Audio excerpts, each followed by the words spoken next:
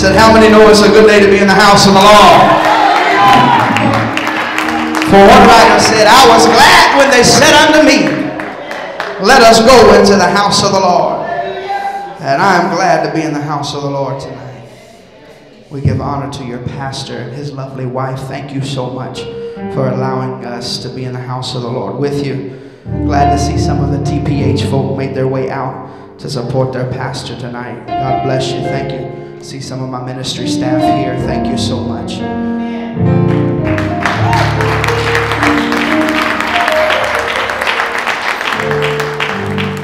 It's not every day you get to take a musician with you, but I'm glad I got the best in the city of Indianapolis. No offense, brothers. No offense. But I tell you, I'm a worshiper before I'm a preacher. You have to be a worshiper before a preacher. God always had worshipers before he had a man of God standing behind a podium. I told him today while we was taking the offering, I said, you know, Abraham said, we're going to take me and the lad and go up and worship. He didn't say I was going to go preach a sermon. But he said, we didn't know, the child didn't know it was going to be a sacrifice. But at that moment, Abraham knew whatever God desired from me, I want to give it to God. Why? Because I want to be pleasing in his sight. Does anybody want to be pleasing to God? Now, you have to forgive my raspy voice. I just got finished preaching just an hour and a half or so ago. And so I just got out of church. But the residue is still there, Pastor. And I feel it in the house. Just about, I love you, Jesus. I worship and adore you.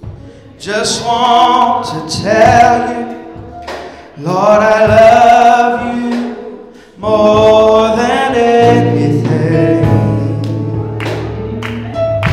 Is that all right? I love you, Jesus. I worship and adore you. Just want to tell you, Lord, I love you more than anything. Come on, if you know it, just lift it up to the Lord. I love you, Jesus. I worship and adore you. Just want to tell you, Lord, I love you more than anything. Come on, lift it up to it. I love you, Jesus. I worship and adore you. Just want to tell you, Lord, I love you more than anything. Yeah, I love you, Jesus. I worship and adore you. Just want to tell you, Lord, I love you more than anything.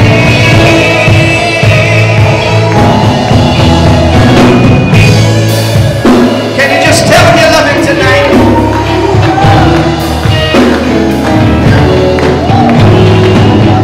Just want to tell you. Just want to tell you. Just want to tell you. Just want to tell you. I love you, Lord. I love you. I love you, Lord. I love you. I love you, Lord. I love you. I love you, Lord. I love you.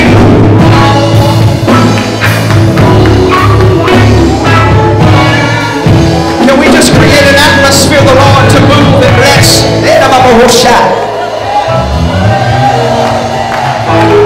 Excuse me, I feel it bubbling up.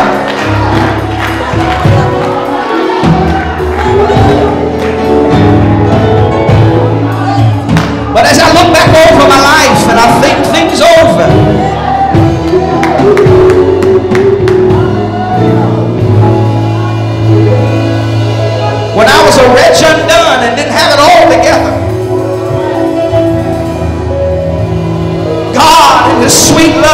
just embraced me where I was.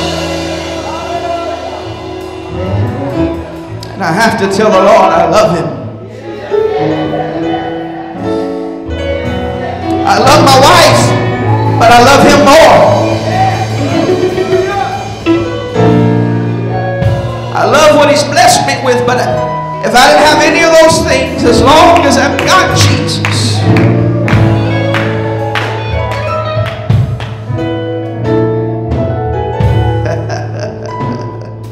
I'm feeling good tonight. I feel sorry for y'all.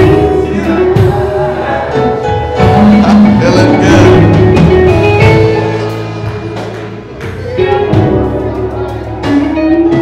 Can we just lift our hands and worship?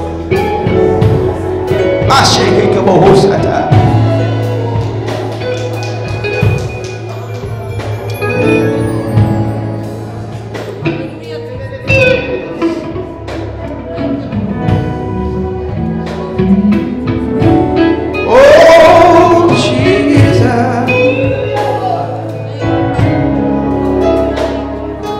There's nobody like you. There's none beside you. You still sit high and look low.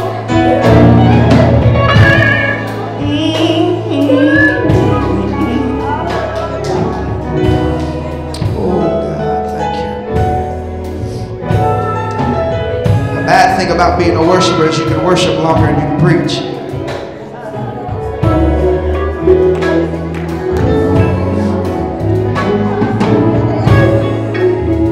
I've been teaching my church that worship is what creates the atmosphere. And my church knows in a heartbeat, if you don't create the atmosphere during praise and worship, I'll get up and do it. There has to be an atmosphere for God to move. Who would want to go somewhere where God's not moving? If that's where you want to go to the graveyard. But we're in the land of the living. That's why I said that everything that's breathing in this house should praise the Lord. Come on and praise the Lord with me. Praise the Lord with me. Praise the Lord with me. Praise the Lord with me. Come on and praise him. Praise the Lord with me. Praise the Lord with me.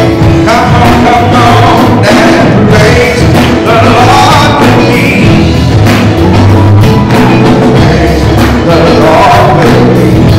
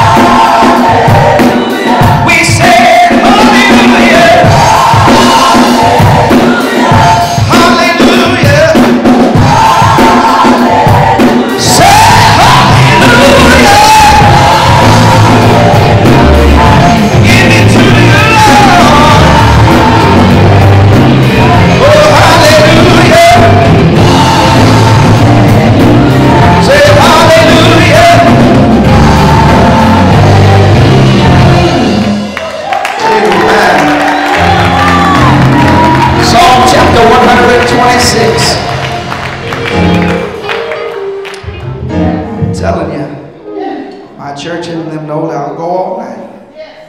Psalm chapter 126 and 1. I come from the old school, so I'm used to having church late. So. Psalm 126 and verse 1. When you get there, say amen. Amen. Again, of course, we give honor. My wife sends her greetings. She's with her father this evening. She wanted to be here, but we're thankful that we made it on out. Amen. Saints of God, there's a word in the house tonight. Come on. But we can't just be hearers. You got to be doers also. Amen. Psalm chapter 126, starting in verse 1. When you get there, can you say amen? Amen. Word of the Lord reads this: when the Lord turned again the captivity of Zion, we were like them that dream. Then was our mouth filled with laughter, and our tongue with singing. Then said they among the heathen, the Lord hath done great things for them. If I could just for a few moments, and I'm going to get comfortable, so you're going to have to forgive me if you don't like it. Love me now, hate me later. Don't bother me now. But I'm going to preach from this thought for just a few moments. You can dream again. All right. All right. You can dream again. If you're holding your Bibles, could you place them in your seat behind you? And we do it in our houses. We lift our hands toward heaven as we ask God to bless the word of the Lord. Can we do that? I'm not going to pray in this microphone. You got to have a relationship for yourself. Can you ask God to bless the word tonight?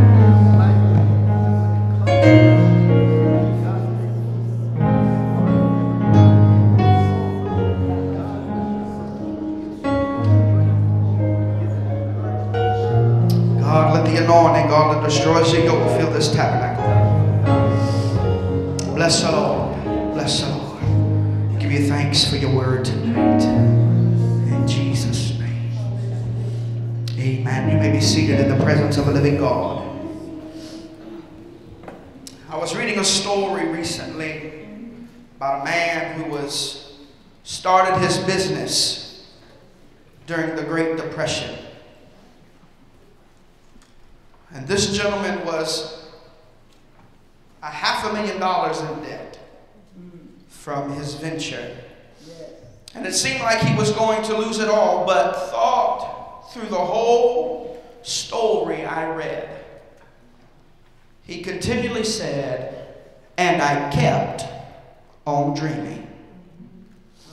This man became world renowned as one of the greatest pioneers in the hotel industry, none other than Conrad Hilton. I understand, ladies and gentlemen, tonight that the society of our economic crisis that we are experiencing today has placed a hold on the body of Christ. But I came tonight with a word from the Lord to let you know that God has still given you a dream. Bear with me, I promise I'll preach. And God is wanting somebody to know not to let the devil steal that dream again. I don't care how bad life gets. I don't care how bad it seems at the moment. I don't care how far down in the dumps you might feel this evening. The enemy of your soul is trying to destroy you. Now, if you're not used to apostolic preaching, you're going to get it. But I'm sure I've heard this man over here. I think he's got it. So if I spit and holler a little bit, don't get scared. Back in my day, they were snotting and everything. But tonight, I want somebody to know that there's a dream on the inside of you that God wants to resurrect. The text here says, when the Lord. Now, I like that because it did not say if the Lord. There is a big difference between the word when and if. It said, when the Lord. The first thing I want you to understand tonight, that it is not a matter if God is going to bring the dream to pass. It's a matter of when God's going to bring the dream to pass. Yes, sir. Saints of the living God, I want you to understand there are two winds when it comes to God. There is a spiritual wind and there is a natural wind. The spiritual wind is when you release your dream to God. When you dare to dream greater than where you currently are at this moment in your life. Yes. The second wind is when it manifests in the natural. But we need to understand the first wind is the most important. Because you must understand that God is an eternally now God. Albert Einstein calculated the speed of light to go some 160,000 miles or more per second. 700 million miles per hour. Now, if light can go that fast, I don't know much about light. I'm just glad I can turn a switch on. But if he can calculate that, something in my spirit has to say that when he calculated that, I read that time slows down the faster it goes. I don't know about natural time, but I do know this. John chapter 8 and verse 12 says, "Then spake Jesus again unto them, saying, I am the light of the world." In other words, when I come in contact with the presence of a living God, I come in contact with a God that is eternally now. That's the reason why I praise him the way I praise him. That's the reason I don't mind to cut a step and you can watch. That's why I don't mind screaming my head off and running. I come from an aisle running church. I don't know about, we run the aisles at our church, and I don't mind having to get down that aisle and tell the Lord, I want to take a lap. Because if Joshua can fight and scream at the walls of Jericho, I'll be able to run around every devil that's making fun of me and say, I still got a dream, and I'm running for my life, and I believe God's going to make it come to pass. Here's what's funny, y'all. I'm getting ready to close. My musician gonna help me. I don't preach long.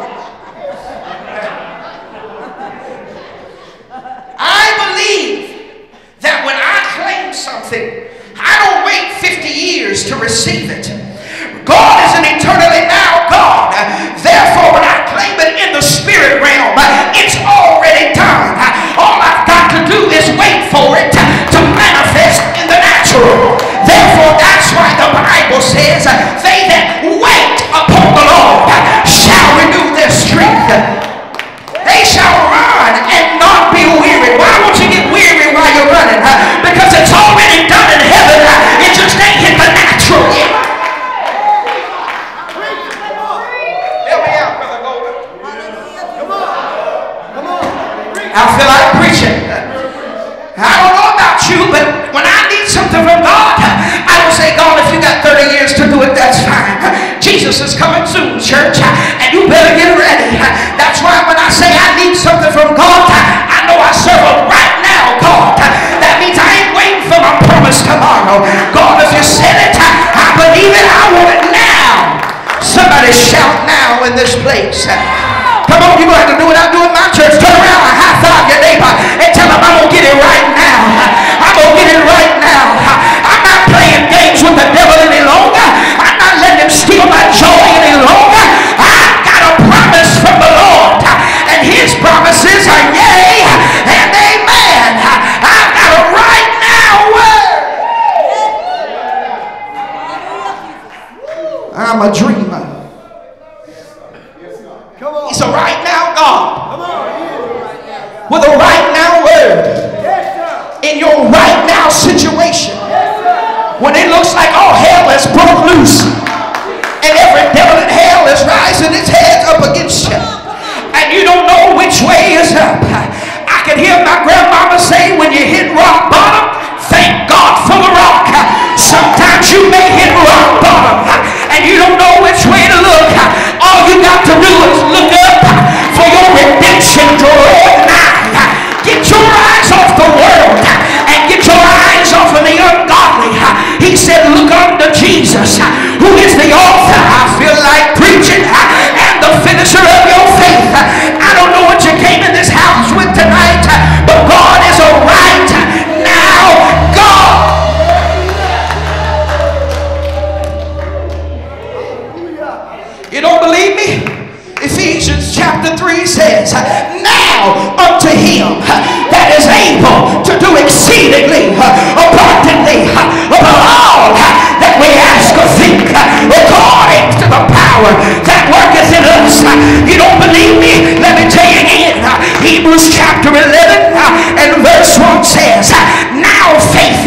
substance of things hoped for, the evidence of things not seen. Somebody shout now.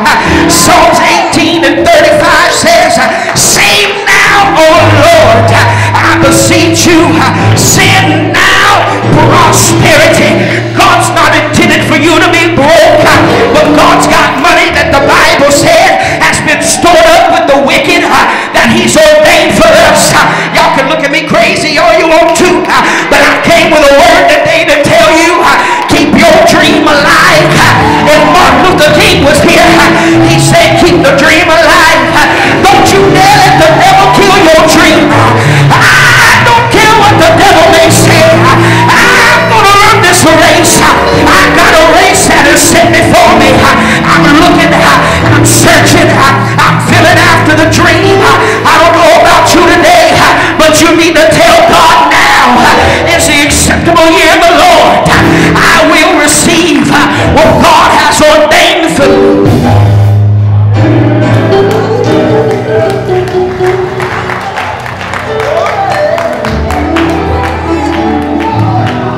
Tell somebody I'm going to get it right now. They didn't look like they wanted to talk to you. Look at your other neighbor. Tell them I'm going to get it right now.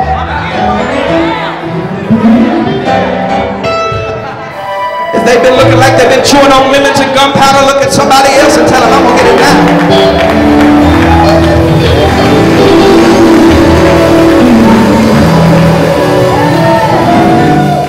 Some of you need to put a smile on your face.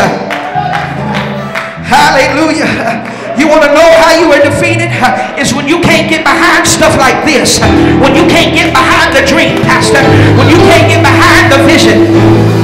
It's all about me, me, me, me. Poor, pitiful me. Well, let me tell you something. I could care less about you. You didn't die for me. You didn't rise for me. And you didn't fill me with the Holy Ghost. But I'm telling you what I feel in this house. There's a dream that God's trying to give birth to. And some of you are in the way of the birth. And I'm telling you, either get with the birth or move on out. He didn't tell me, but I'm telling you under the Holy Ghost. I'm telling you tonight, there's something in the birth canal that needs to be pushed out in this house. And if you ain't going to help push, then you want to push yourself on out the back door and take your ride on home or take your happy steps and get on out of here and take a seat. But let me tell you something today. There is a dream that God is trying to give birth to. And I came as the prophet of God in this house to tell you either give birth to the dream or get out of the way.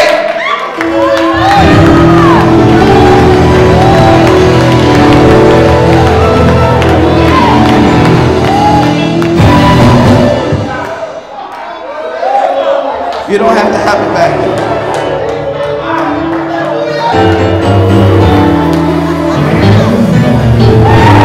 I just gave your pastor permission. He don't have to have me back after the night.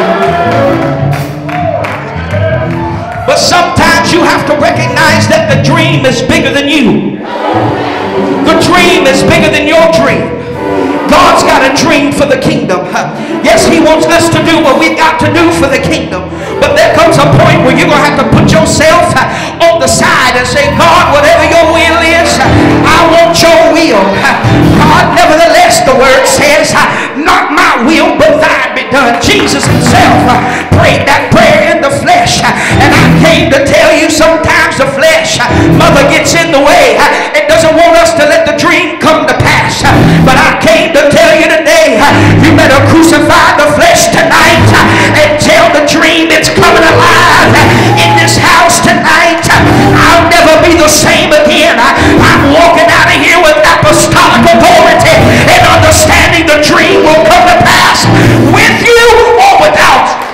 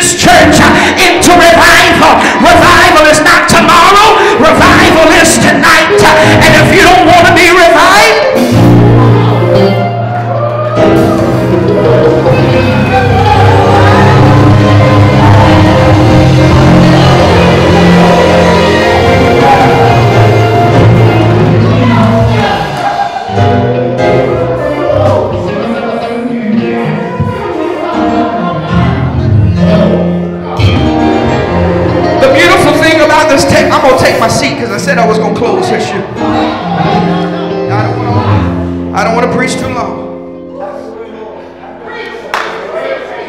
I done wore off my degrees and everything else up here, and they ain't gonna smell it too much.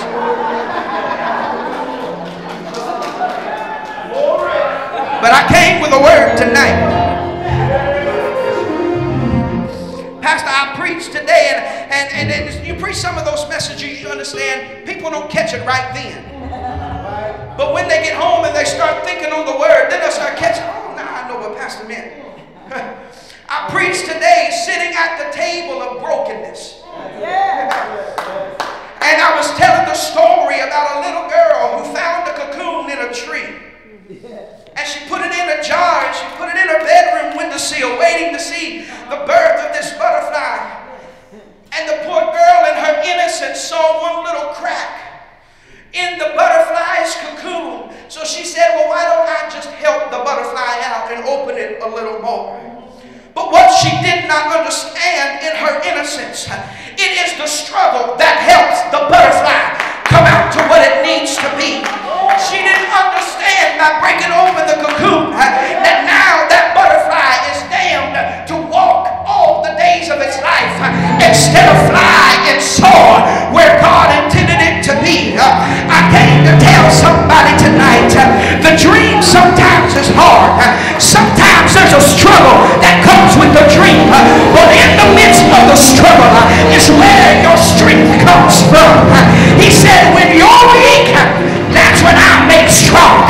He said, it's in your weakness where I can do my best work. I don't know about you tonight, but God told me to tell you it's time to spread your wings and come up out of this cocoon. It's time for you to rise up to where God has ordained you to be. Quit sitting on the back row and let God move you into greater. There's greatness in this house, and I dare somebody to say, I want to be a part of that greatness.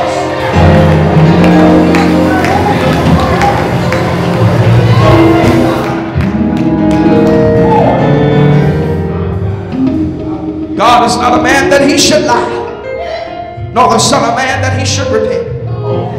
God will always make good on his word. He ain't like us. I'll be there, Pastor. Y'all don't show up. I'll clean, Pastor. Yeah, right.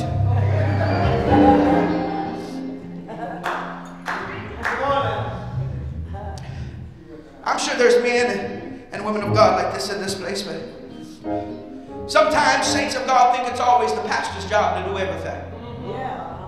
You got some of those.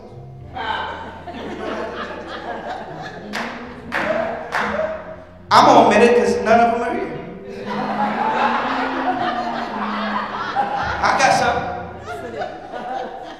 But I got men and women in this room that'll see my wife or me pushing a vacuum cleaner, taking out our hands real quick. They want to know we got the dream too. Is it all right if I come down? I get a little crazy if I get off the pulpit. I'm going to come on down now. There comes a moment where you have to understand that it's more than just his vision. Right. He's the visionary. Right.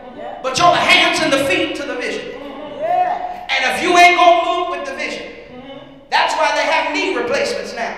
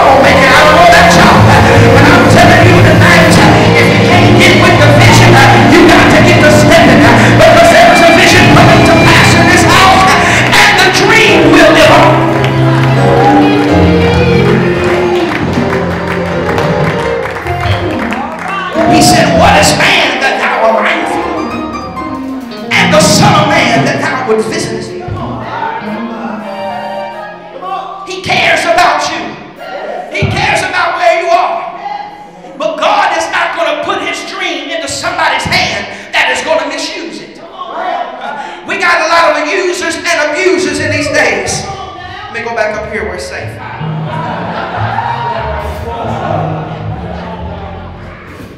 I don't care how big your church is. I don't care how big your choir is. I don't care how great your musician is. And I don't care if you can preach.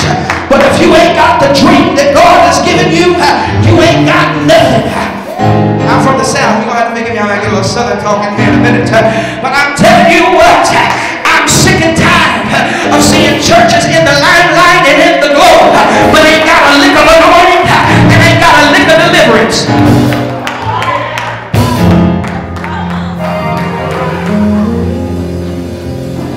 See, the Holy Ghost called me. I about said a church's name. See, God is good. Let me stick to my notes so I get in trouble. Hebrews chapter 13 and verse 8. I'm going to be good tonight. I don't want anybody reporting to my wife what I said tonight. Hebrews 13 and 8 said, Jesus Christ the same yesterday, today, and forevermore. So I came with a word tonight. The dream is not dead. It's just needing somebody to breathe some life back into the dream. I don't know about you, but if God has healed you once before, what makes you think He can't heal you again? If God delivered you once before, what makes you think God can't deliver you again? I don't know about you, but I'm telling you, there is a God that still delivers today. He still delivers from nicotine. He still delivers from fornication.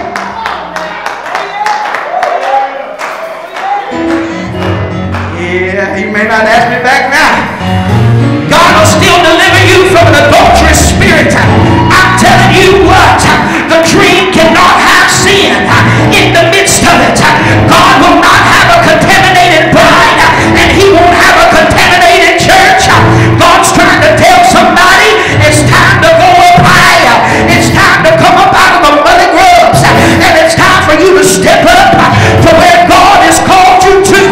If God's called you to be a preacher, preach the word of God. Be instant in season and out of season. If God's called you to be a singer, sing your best song. Even if you can't sing, keep on singing. You'll get it right sometime. If God called you to be a musician, you play until your fingers bleed. If it's going to the glory of God, that's who deserves it all. But when God stops getting the glory, it's when we better start understanding that you can't do it without Him.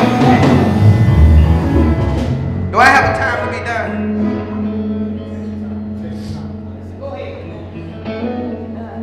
This time I really am going to close.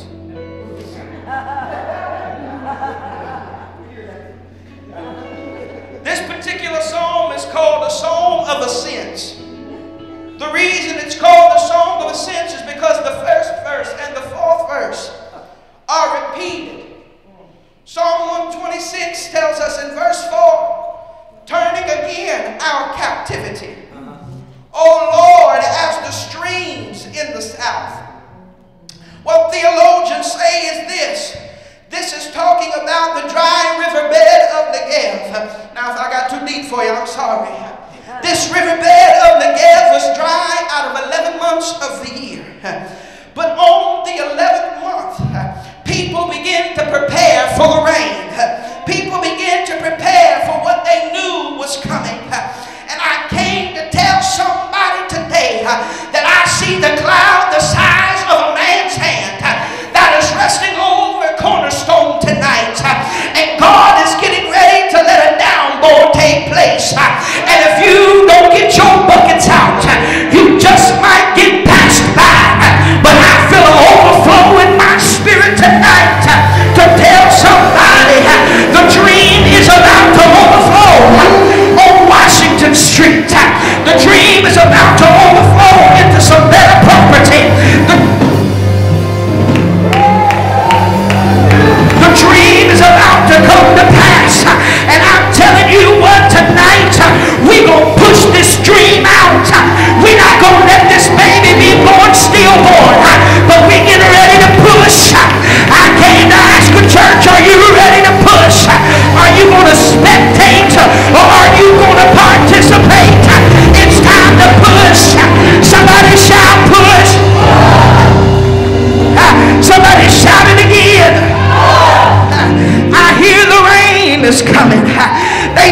say when a woman gives birth, hopefully there's no children in here, praise the Lord, that a water has to break first. I came to tell you the water is about to break in this house, and the baby's in the birth canal, and he's looking for men and women to push this thing out.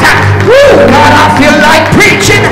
I don't know about you, but you ought to touch your belly and say, come on, baby. Come on, baby.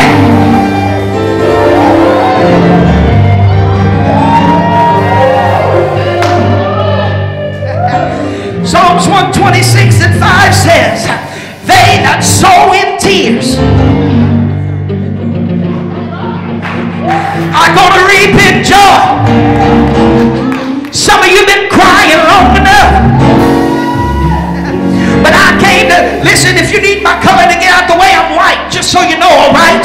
But anything else, you need to understand this. I've sown in some tears, but tonight I'm about to reap in some joy. I've cried long enough. I've cried and screamed long enough. I got a word from God that tells me, yes, weeping may endure for a night, but joy is coming in the morning.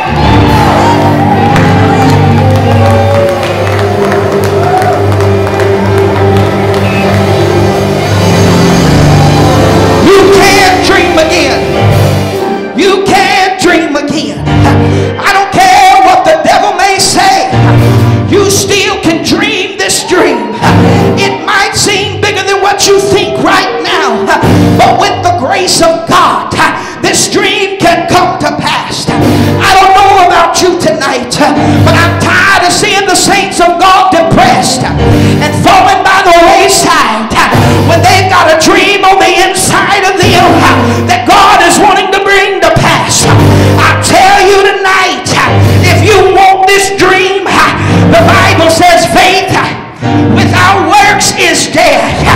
The pastor can have all the faith in the world, but if you ain't willing to put no work to it, ain't nothing gonna happen. But I came to tell you tonight, I wonder if there's some people in this place that are willing to say, I'll help push this baby out.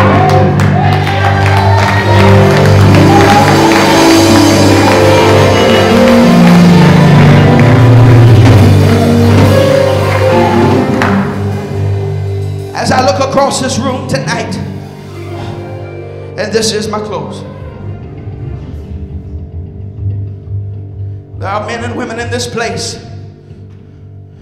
that are fighting the fight of your life, but there's a dream on the inside of you, and the devil wants to kill the dream. The devil wants to snuff out the dream within you.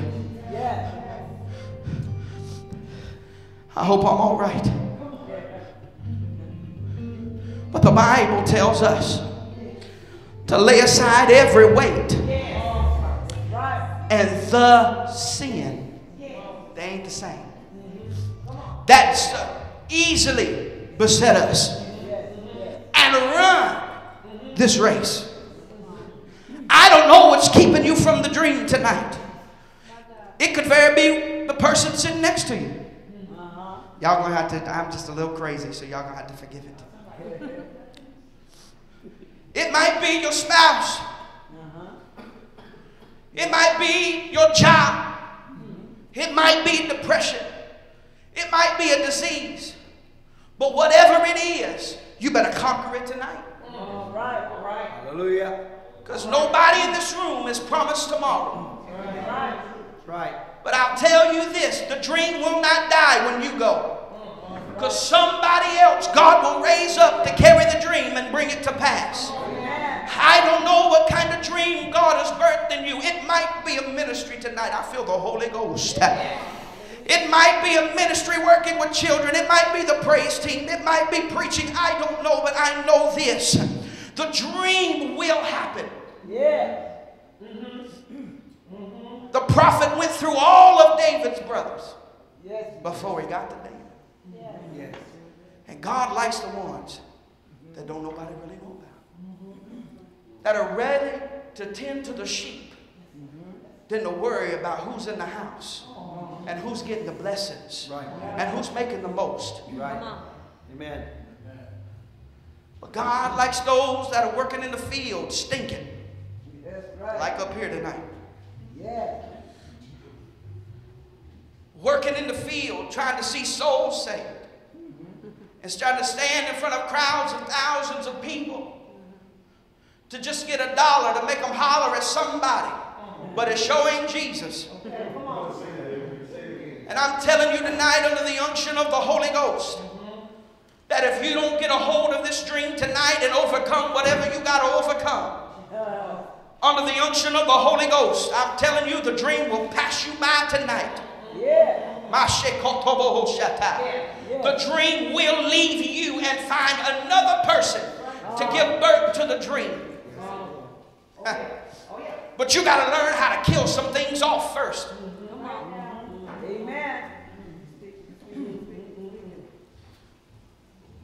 Oh God, let me step back here. Hallelujah. Hallelujah. I'm done.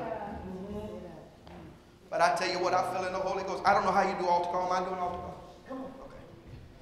I have to check first. Sorry. I don't know about you, but this altar area is open for people who are willing to give birth to the promise. For people who are willing to give birth to the dream that God has placed in this man and woman of God. Yes, hallelujah. Now, I'm going to put you on the spot tonight because I'm good like that. Amen. They will know with this altar call who's with them and who's not. Yeah. Yes, yes, yes. That's right. That's right. I told you you're going to love the hate. Yeah. But the dream has to come to pass. Hallelujah. This man and woman of God shouldn't have to pour their sweat, blood, and tears into something for you to milk. This ain't a cow, and if you want milk, go to the grocery store.